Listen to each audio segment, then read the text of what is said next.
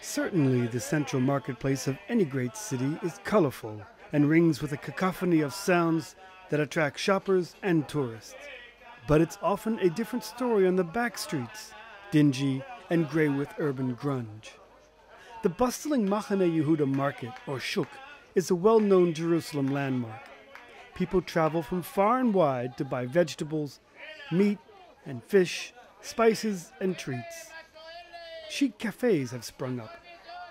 And now there's a project called Tabula Rasa to transform the surrounding streets with urban artwork. We have local artists from Jerusalem and street artists, and we have the shopkeepers and businessmen from the market cooperating with us. Actually, it came from them. They actually saw us working and we want to give a hand and we want to paint our own streets.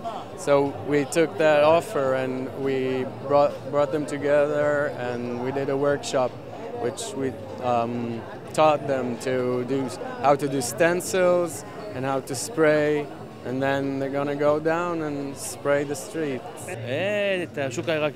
I'm the Picasso of the hummus. They asked me to paint, and why not? If we can do pretty things to this market, then I always participate. A month ago, this area was a real mess, but they've managed to make it look a lot prettier and with recycled material. They took some tin and put in a little earth, a plant here, a planting there. They did a real nice job. Even the mayor showed up to do his part in the artistic endeavor.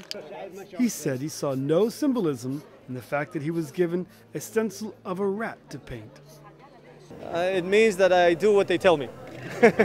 I listen to the artists and do what they say, and I think we should welcome projects like this where artists are accepted by the community.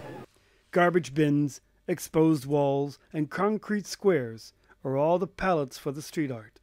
When we have a joint venture between artists and the commerce done here in the neighborhood, it creates a very, very nice atmosphere. It makes the place much more clean and much more wonderful and pretty. And this is how it creates more people that come here to enjoy Mahane Yehuda. And this is exactly what we wanted. We wanted the place to come alive, and it's coming alive. I think anyone can be an artist or just to be able to color up the streets and put some life in it, even a vegetable sauce. From Jerusalem, this is Aryeh O'Sullivan reporting for the Media Line.